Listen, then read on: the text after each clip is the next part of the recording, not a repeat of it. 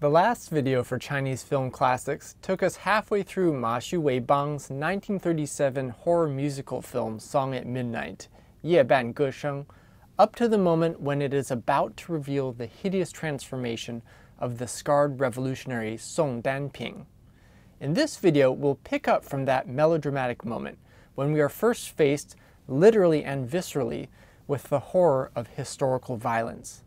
We'll also do a close reading of the second half of the film, which contains not one, but several sensational revelations, and discuss some of the film's political messaging.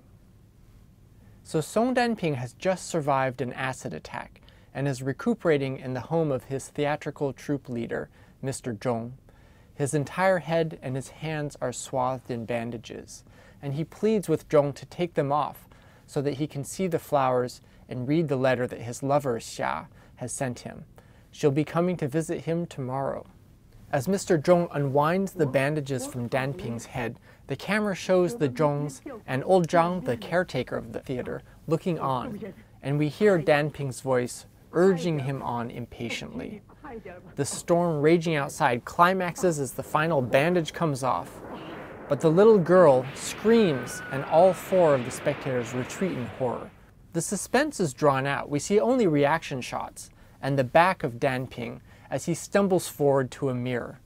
Then a dissolve gradually reveals his scarred face, and he picks up a candle to gaze upon his own hideous visage. The mirror represents another doubling.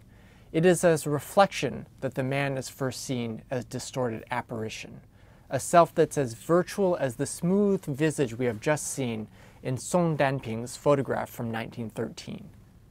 Danping knocks down the candle, smashes the mirror, and rages around the room as the camera intercuts the horrified reactions of old Zhang and Mr. Zhong. Xia's reaction to the news of Danping's supposed death reenacts Danping's shock and hysteria. At her house, Xia suffers a nervous breakdown, and her insanity is conveyed through a rapid montage of canted framings, giddy superimposed images, and blurred focus, which combine with a thundering crash of piano wires as like a dramatic sound effect. She finally collapses and spits blood. We then see old Zhang, the theater caretaker, breaking the news of Xia's collapse to Danping, who remains off screen. These extended flashbacks show how the phantom came to be, and Danping concludes his story to the young actor Sun Xiao and then points out the window to the balcony and window opposite, where for 10 years Xia has come out at midnight to hear him sing to comfort her. Danping, however, refuses Xiao's suggestion that he just go have someone tell Xia that he has not died, because he fears her reaction at seeing his true visage. With another sonic crash, Danping tears his head covering off, and again we have this unveiling of the hideous scar. He implores Xiao to use his voice to comfort Xia in his stead.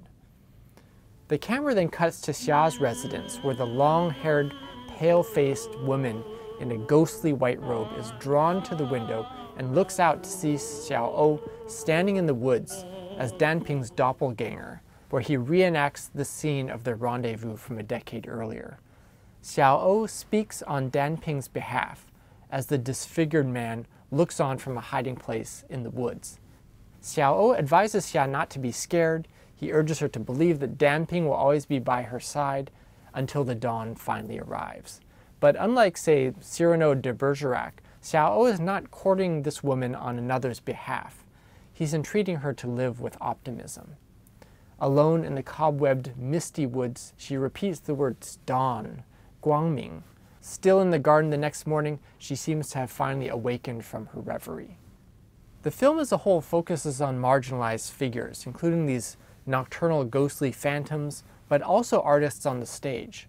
The angel troupe, for example, can only afford to inhabit a physical space that is on the brink of death, right? The theater is condemned to be demolished.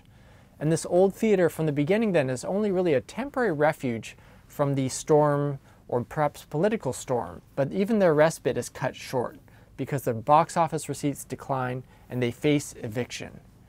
This plot point is somewhat self-referential, as many of the film's actors came from the theater world and were very familiar with the profession's economic precariousness. At this point in the story, the Phantom comes to the rescue.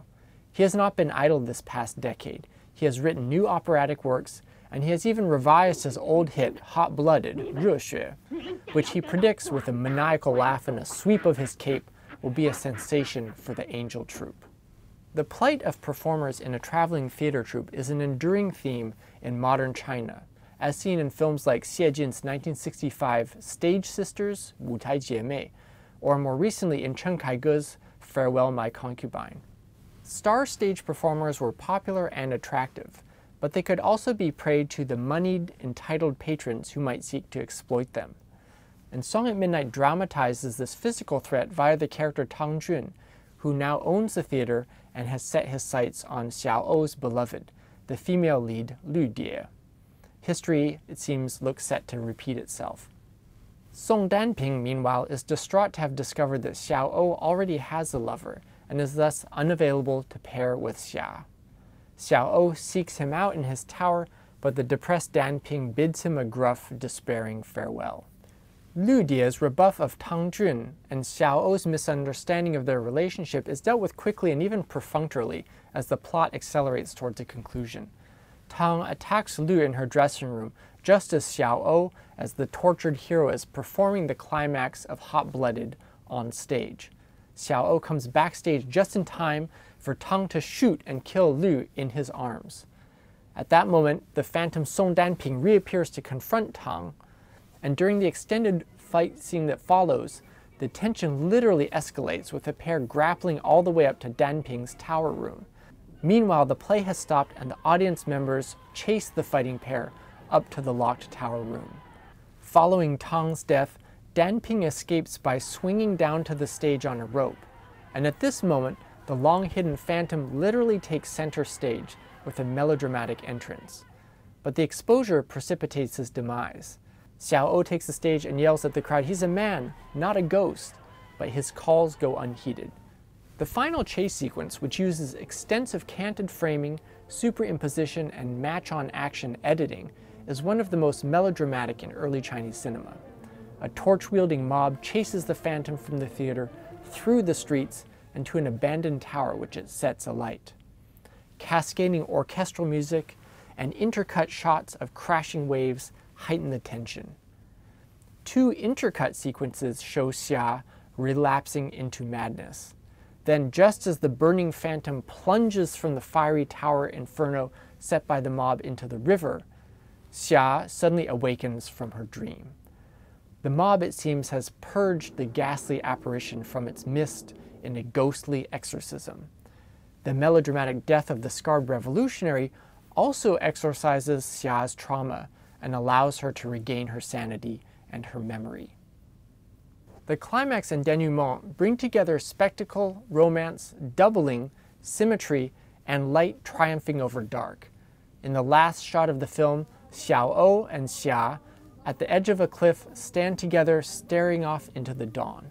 Xiao O had once asked Lu Die what she would do if she and he were forced to part, and she replied that she would commit suicide. In the end, Lu Die dies protecting her man, who steps in as the protector of a dead man's woman. A young angel, Xiao O, takes the place of an older martyr who has been forced to live a hellish existence. The earlier play within a play was called The Romance of the Yellow River, and Song Danping's last gesture of self-sacrifice may well have been to throw himself into the Yellow River, that sublime symbol of an eternal China. Shortly after Song at Midnight was made in 1937, China plunged into war with Japan. The film's mood of trepidation, horror, and menace, combined with this ambiguous political message, could be interpreted as expressing the sense of dread of a country on the verge of war. In Song at Midnight, the play within a play, Romance of the Yellow River, is set during the Song dynasty. This is the same Song as in Song Danping, but not the same Song as in Song at Midnight. That's a confusion that would only arise in English. Its theme of separated lovers is then dramatized in the story of Song Danping and his waiting woman. Song at Midnight itself thus invites reading as something of a political allegory. As film scholar Yomi Bracer points out, the film makes an implicit appeal to the audience to acknowledge the suffering of underground revolutionaries of yesteryear. The film also anticipates the logic of inevitable revolutionary succession, known in Chinese as 自由后来人, which is made explicit in many communist-era films. Braister points out that the off-screen phantom teaches the young actor not only how to sing the revolutionary songs of old, but also how to fulfill the destiny that the phantom himself was unable to realize. Revolution here is literally taking place on stage and backstage. The triumphant restaging of Hot-Blooded as, quote, Song Dan-ping seemingly come back to life, as the handbill states, presents revolutionary inheritance as self-consciously theatrical. Yet political theater, at least in this scene, has its limits. The power of repetition, it seems, overwhelms the promise of forward progress. And the audience is agitated only to bay for the hot blood of the maimed revolutionary, not of the assailants who made him so ghoulish. So it seems that at the crucial moment when the stage play is collapsing and the real drama is afoot, Sun Xiao's voice fails. It fails to overcome the audience's revulsion at the sight of monstrosity. In this 1937 film, a devilish apparition, viewed by the unsympathetic mob as a gui, is killed off, but an enlightened representative of the next generation vows that that revolutionary spirit will live on. After China declared war against Japan, the invaders were referred to as gui, or devils, an epithet that excoriated their inhumanity. Song at Midnight's ideology, though vague, seems to indicate that eliminating evil and eliminating scapegoats alike can be done, but that it can be done at great cost.